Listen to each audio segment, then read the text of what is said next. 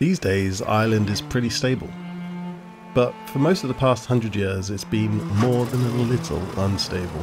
Many of you know about the Troubles and maybe even 1916, but what very few people outside Ireland know is how Ireland became part of the UK in the first place. Let's just say it wasn't peaceful. We're in Ireland in the 18th century and life is fun and free for everyone. The rest of the world is having revolutions, but not our Ireland. Okay, there are huge famines and the population doubled between 1767 and 1800. But apart from that, it was all fine and dandy. So that's not true either.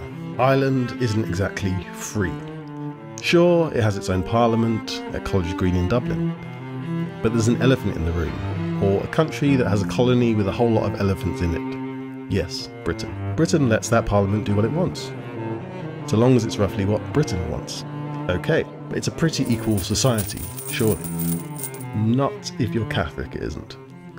It all started after the Williamite War in 1689, which follows the Glorious Revolution in Britain. Catholic James II has been deposed in England and Scotland by his Protestant daughter Mary and her husband William of Orange. James manages to get away, and as many have done before and since, uses Ireland as a base to try to take Britain back. In short, many Catholics side with James, thinking that there might be some benefits for them if he wins.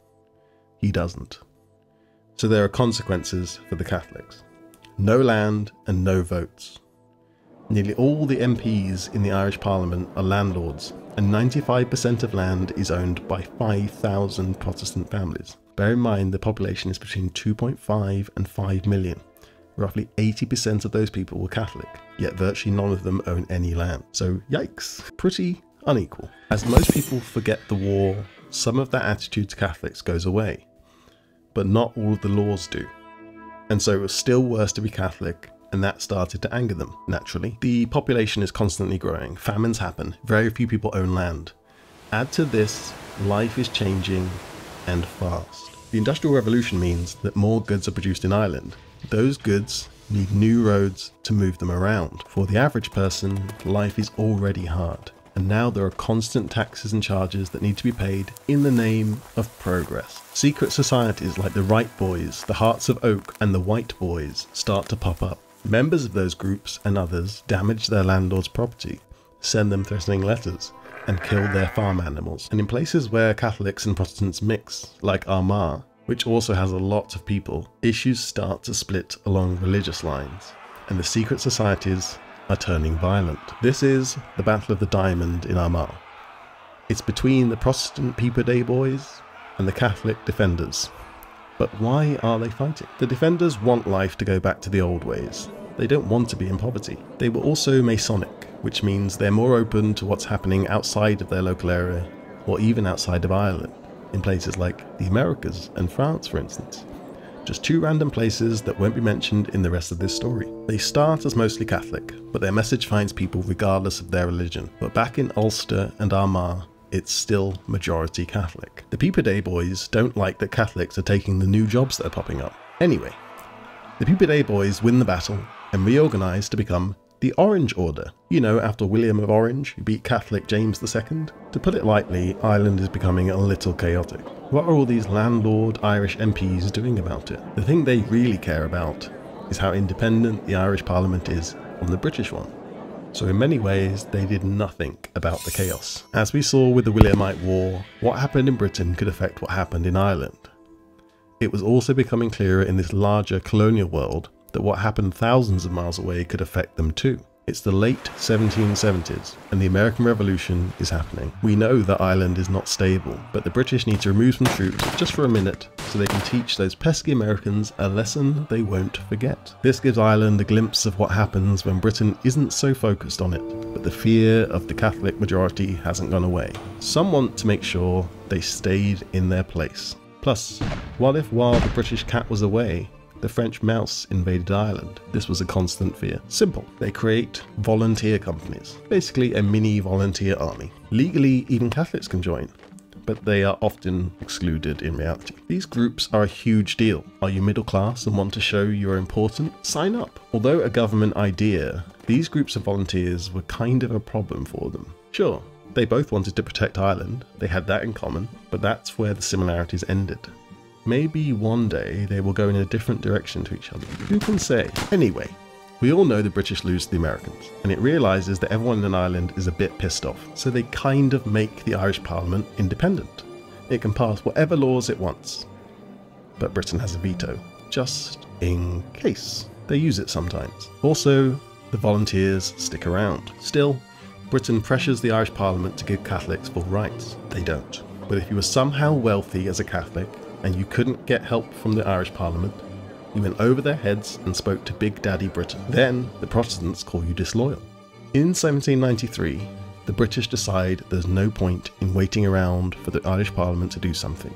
It forces them to give voting rights to some Catholics, anyone who earns more than 40 shillings. I honestly have no idea what that equates to. They still couldn't sit in the Irish Parliament though, and given how reluctantly the Irish Parliament had given them this small slither of a right, resentment started to grow amongst the Catholics. Oh, we're in 1793. I completely breezed past the start of the French Revolution. 1791 is when the French Revolution really got going. And this is the Society of the United Irishmen. It started in 1791 in Belfast. Coincidence? I think not. They want some good old constitutional reform. A taste of what the French were getting. This new constitution should have some nice things like freedom for Catholics, less influence from Britain, etc. The society spreads to Dublin within months, but as things are progressing in France, taking a turn for the murderous, should we say, the British reaction to it gets stronger and stronger. The last thing they want is a homegrown or Irish revolution to deal with, and here we have a lesson of how trying to prevent something can sometimes cause it to happen. Remember the volunteers? Well, they get broken up in 1793. Where do they all go? The radical ones will be back. Then the British crack down on radical groups like the Society of United Irishmen and banned them in 1794. This is Wolfe Tone. He's the president of the Catholic Committee, a group trying to get more Catholic influence in the society. Meanwhile, he's in touch with some of those lovely revolutionaries in France. Robespierre and co. send a little boat of soldiers to help him out, but classic British and Irish weather means the sea is too rough and they go home. But did Wolfe Tone think Britain wouldn't notice? Chaos is everywhere. The British crack down. They have spies. They'll arrest and execute you if they find out you're part of the society. In 1798, nothing is getting better, so Britain declares martial law. People are scared and start to leave the society. Those left behind have a decision to make. They're losing people, and if they don't go for it now, will they ever have another chance? But even if they do go for it, will the spies have them arrested before they can do anything? They take the risk and go for it.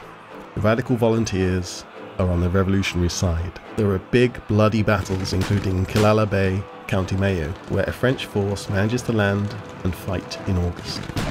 They win, and then immediately lose. It's a violent summer.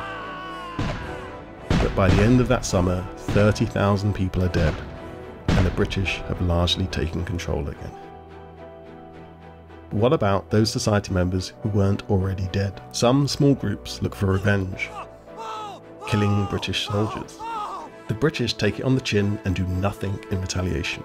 Joke, they obs go tit for tat and kill society members. On top of that, 150,000 people are sentenced to flogging, being sent to a convict colony, hello Australia, or even sentenced to death. This 1798 uprising is one of the most traumatic events in Irish history, and despite the society being set up to try and bring Irish people together, they are now more divided than ever.